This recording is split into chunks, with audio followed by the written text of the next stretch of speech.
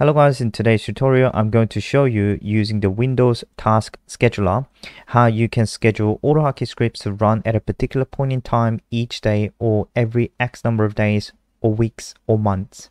You can also schedule in advance a script to run just once at a point in time in the future.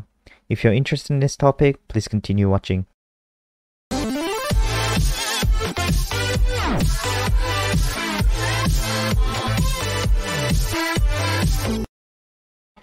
Alright, welcome back. Having a script scheduled to run at every interval is the final step in automation.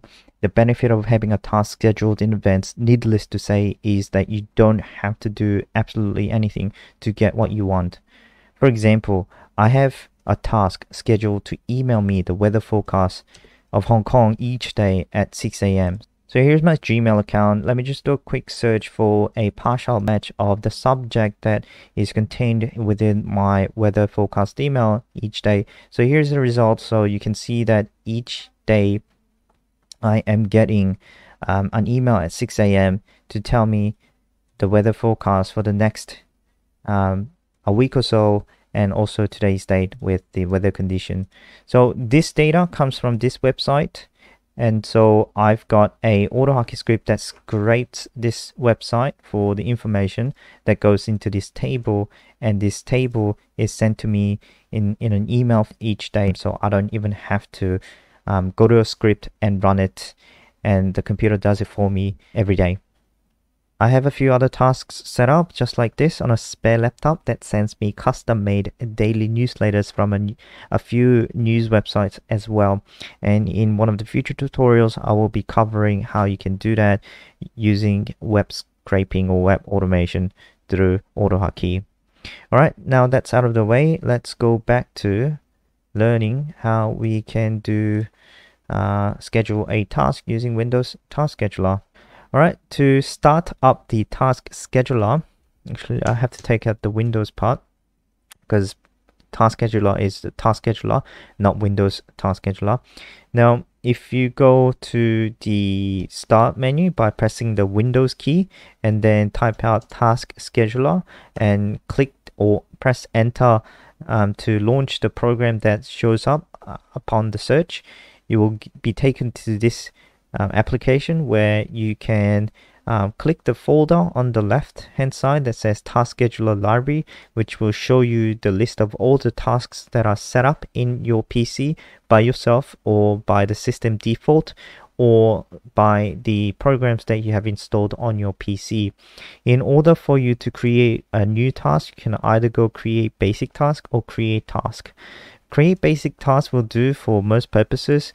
We're going to create a simple task that runs at every interval or once at a point in time in future. So creating a basic task will do it for us. So I'm just going to call my new task my custom task. And then you hit the next button. Now in this section, you are asked to specify whether you want to run it daily, weekly, monthly, or one time. One time means once at a point in time in future. So here you are taken to add the date and the time. Now let me go back and show you how you can create a task that runs regularly. So I'll select daily and hit next. It looks the same except that there is a recur every X days field where I can change the days to whatever I want. Alright, let me just change this up a bit. Now, in the next section, there's only really one option, which is to start a program. And then if you go to the next one, you have to provide the path to the program or the script. Now, let me go ahead and select the script that I want to run. But right now, this test script one has nothing, so let me just create a message box that says hello. Go back to my task scheduler and select the test script one. Now, if I save this by pressing next and finalizing the creation of the task, it will show up here. Now, the problem is you can use this button, run button, to test whether your task is going to successfully launch the script that you want to and get the result that you want to. When I press this, I'm going to get a window that asks me to select the program that I want to run the AutoHotkey script from. Now, this is not the ideal because we don't want this. We want the AutoHotkey script to run. So a workaround for that is that you create a batch file. Now, a batch file means a really simple batch file that points to this test script 1.autohotkey script and run it. So I'll make the task scheduler run the batch file that runs the test script 1 AutoHotkey file or script. Now, it's simple to create a batch file. You just go create a new text document and just change the extension to BAT. And I'm going to call this my script batch file. And right now it has nothing, so if I go right click and edit, it will bring up this notepad where I can add commands. Now, in order to run this script, what you have to do is provide the name of the script wrapped in quotation marks. So if I save this and run it, it's going to show me the message box that says hello. There we go. So this batch file, what it does is basically runs a command prompt to run this script. Now, mind you that because I have provided just the name of the script, not the full path to the AutoHotkey script, this means that my batch file has to be placed in the same folder as the test script 1 AutoHotkey script. Now, once this is all set up, I can change the pointer for my custom task to my batch file. Now, also what I have to do is I have to grab the path of the folder in which the AutoHotkey script and the batch file is saved and paste that into the start in argument ending with a backslash or forward slash, whichever right for you. Now, if I hit OK and then hit OK again, if I run this task, I'll get the message box, I'll get the command prompt and the message box that says hello. Okay, so in this manner, you're able to launch AutoHotkey scripts through Task Scheduler and tailor your triggers to your needs.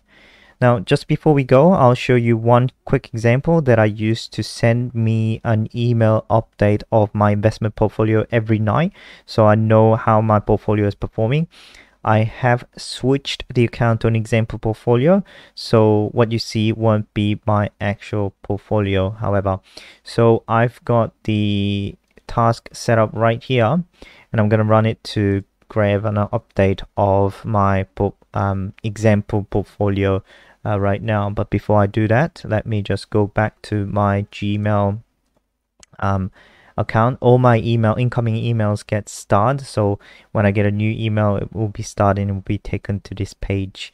Now, going back to my task scheduler, so if I go ahead and run this task, what it is going to do is it's going to run the batch file that runs the AutoHotkey script that opens up Chrome, takes me to Bloomberg watch list with my portfolio setup or example portfolio setup, and also open up an Excel spreadsheet to extract the information from Chrome, puts it into Excel, and then wraps it up into an email and send it to myself. So let me go ahead and run this. So I get the Excel spreadsheet, and I get the Chrome on the left hand side, and then this Chrome will take me to the page where my example portfolio is, and the Excel will start downloading the file or information onto the spreadsheet, and then sends an email back into my Gmail account. So if I go back and hit refresh, I should see a new email. There we go. That is freshly sent. That sends me this table with the information that I want. All right. Thank you for watching. I will see you in the next video.